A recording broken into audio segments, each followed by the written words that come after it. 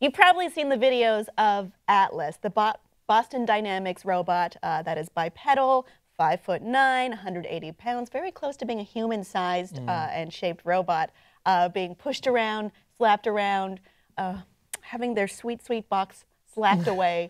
It seemed pretty cruel, but they're just testing this robot for future use for, well, we'll get into that soon. But it's a very interesting video, and you do feel kind of bad for the robot. But you have to remember, the robot isn't being bullied. The robot is being tested. So perhaps someone could harass that robot in a situation where they were moving boxes or they were, you know, working for the military.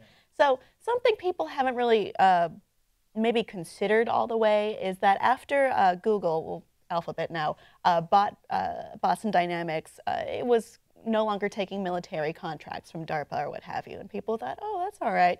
But technology is a two-way street. There is a recycling of private sector and public sector usage. So sometimes when funding goes down for public sector R&D, for, let's say, robotics, or military usage, they do rely on the private sector to work on those kinks for them, and then it is profitable for the private sector. But the public sector, the military, could anytime take that back and reuse the technology or use it to inspire a greater technology or a more applied technology for what they're looking for, specifically for DARPA-related activities. So basically, Atlas, the robot, can enlist in the military whenever. Yes. Whenever.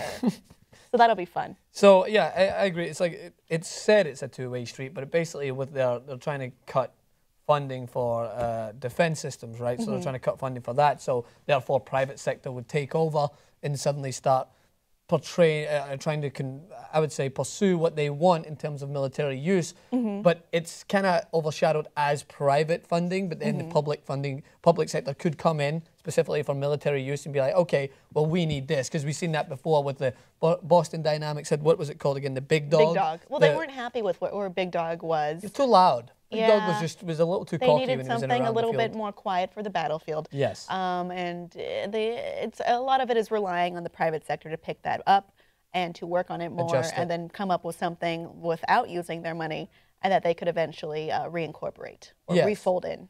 Yeah, and I mean, so again, it's that two-way street where whether or not how encouraged we are by this, right? So I've just taken the overall stance that if we can think of new and exciting technological ways to reduce how much humans are actually directly involved in the battlefield, I'm all for that. Like, there's far too many lives lost in war.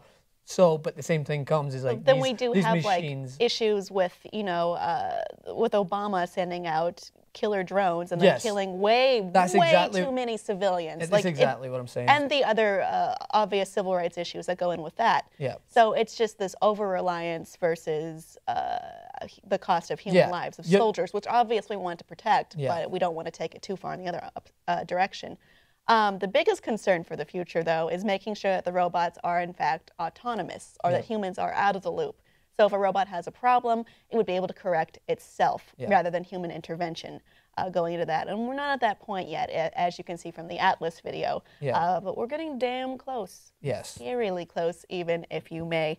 So it's something interesting to think about. It's not necessarily completely consumer-based at this point at all. Yeah, and you made a good point. That's the thing, is that these machines are designed, if they're going to be designed for military use, it's going to be designed to specifically seek out a target and eliminate it. But at the same time, what we've experienced so far with drones, there hasn't been an overwhelming amount of success with drones. And as you mentioned, they have been killing an enormous amount of civilians and not finding their target as accurately as one would expect. And whilst you're trying to remove human use, you're also putting more humans at risk because of the mechanical side of it and how it's not been targeted. So we're enabling war crimes in a way. Yes. So you're if there is a way to, all right, my robot fights your robot. Do what they used to do in the old Trojan days, where they have the major boss of each, or the major fighter of each group fight each other. That would be a more civil war, but I doubt very much we'll ever get to that point. Unfortunately, that's not the reality. Robot wars will solve war. That's more of a dream than a reality that has been reflected so far.